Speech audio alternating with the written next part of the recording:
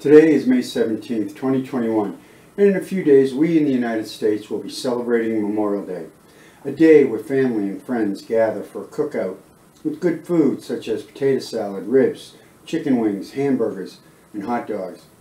We play music, backyard games, we swim in our pools. We're happy because it's a day off from work and school. Car dealerships will have their annual Blowout Memorial Day weekend sale. Memorial Day is the official start of summer. However, there is more to Memorial Day. The history behind Memorial Day is interesting. The United States Department of Veteran Affairs on their website states 3 years after the Civil War ended, on May 5th, 1868, the head of an organization of Union veterans, the Grand Army of the Republic, the GAR, established Decoration Day as a time for the nation to decorate the graves of the war dead with flowers. Now, Major General John A. Logan declared that Decoration Day should be observed on May 30th. It is believed that date was chosen because flowers would be blooming all over the country. Now, before the official observance, there were many local observance days. One of the first observances commemorating our Civil War dead was in Columbus, Mississippi, April 25th, 1866, when a group of women visited a cemetery to decorate the graves of Confederate soldiers who had fallen at the Battle of Shiloh. Nearby were the graves of Union soldiers, neglected because they were the enemy. Disturbed at the sight of the bare graves, the women placed some of their flowers on those graves as the name Memorial Day was not the original name for remembering the fallen soldiers. The common name was Decoration Day due to the fact that relatives and friends would decorate the graves of loved ones who fought in the Civil War. In 1868, General Logan, the third Commander-in-Chief of the Grand Army of the Republic, gave orders that his GAR posts decorate the graves of the fallen with the choicest flowers of springtime. We should guard their graves with sacred diligence. Let pleasant paths invite the comings and goings of reverent visitors and fond mourners. Let no one neglect the ravages of time, testify to the presence or to the coming generation that we have forgotten as a people the cost of a free and undivided republic. By the end of the 19th century, state legislatures passed proclamations designating May 30th as Decoration Day or Memorial Day. The Army and Navy adopted regulations for proper observations at their facilities on that day as well. After World War I, the holiday changed to honor all of America's war dead.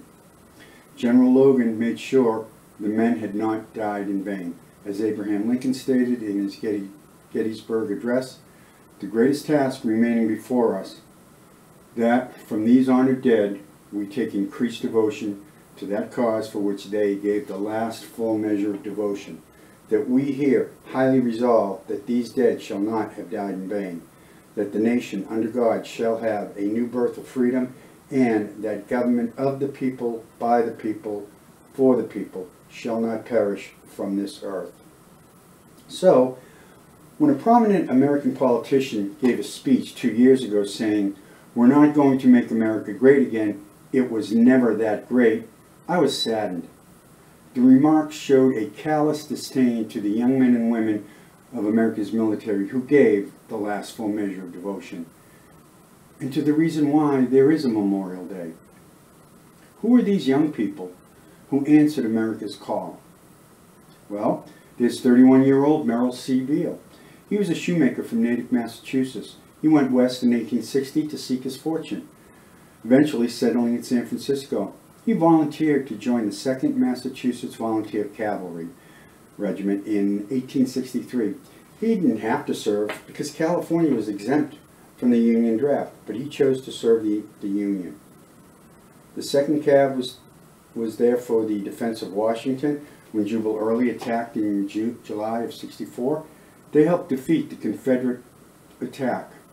Merrill and the 2nd Mass were with General Sheridan in the Shenandoah Valley campaign.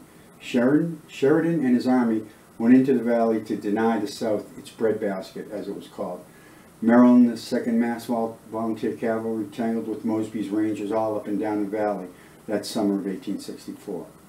On October 19, 1864, General Jubal Early attacked Sheridan's army of the Shenandoah at Cedar Creek, Virginia. It was a surprise attack. It almost routed the Union Army. The 2nd Mass Cavalry was in the thick of the fight.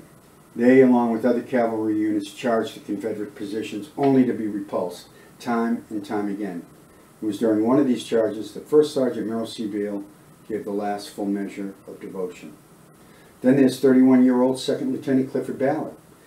He entered the 2nd Officers Training Camp at Fort Sheridan in Illinois. This was World War I's version of Officer Candidate School. Then, after being commissioned, Ballard was assigned to Camp Custer, from which place he was ordered to Fort Sill for instruction in machine guns. Ballard was attached to the 339th Infantry Regiment, which was sent to Archangel, Russia on July 20th, 1918. During his time in Russia, Ballard was in the thick of heavy fighting against the Bolsheviks.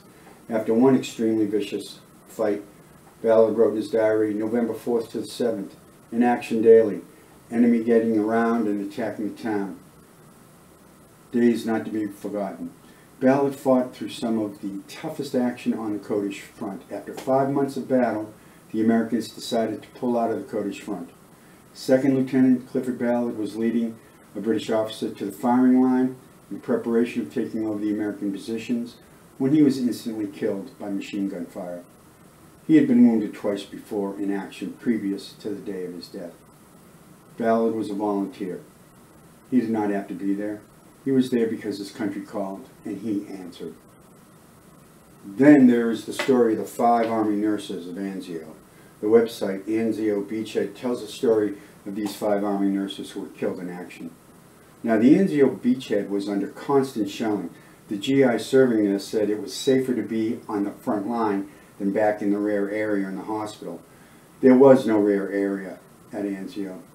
The Army set up an evacuation hospital in Anzio to take care of the wounded and get them out to the hospital ships.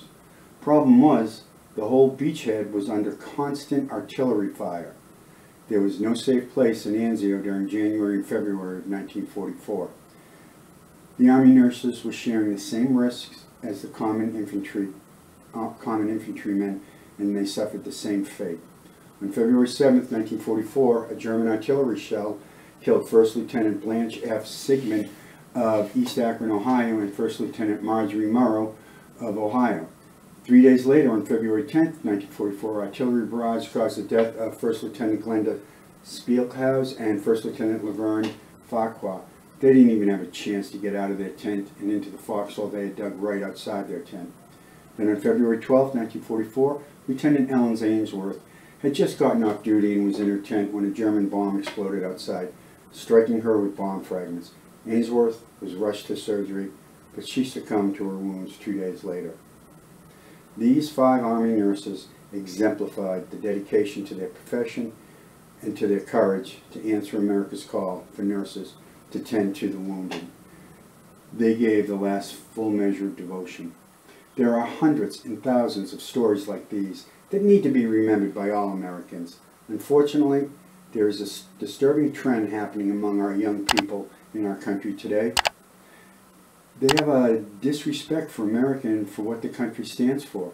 They also have a woefully limited understanding of the good this country has done over the last 245 years. It's no wonder America's young people feel the way they do when we have politicians saying America was never great. To that politician I say, remember what General Logan said in 1864 before you so casually pander for votes with the soundbite. Let no neglect, no ravage of time testify to the present or to the coming generation that we have forgotten as a people the cost of a free and undivided republic. Memorial Day is more than a cookout, car sales, blowout extravaganzas, and concerts. It's about the men and women who gave the last full measure of devotion to a country that stands for freedom and individual liberties. In 2000, Congress passed the National Moment of Remembrance Act, asking people to stop and remember at 3 p.m. all of America's fallen men and women. Please take a moment this year and remember our fallen men and women. Well, I hope you found this video interesting. If you did, leave a comment down below, hit the like button, subscribe to my channel, and ring the bell. I post a new video approximately every 2 weeks. Thank you for watching.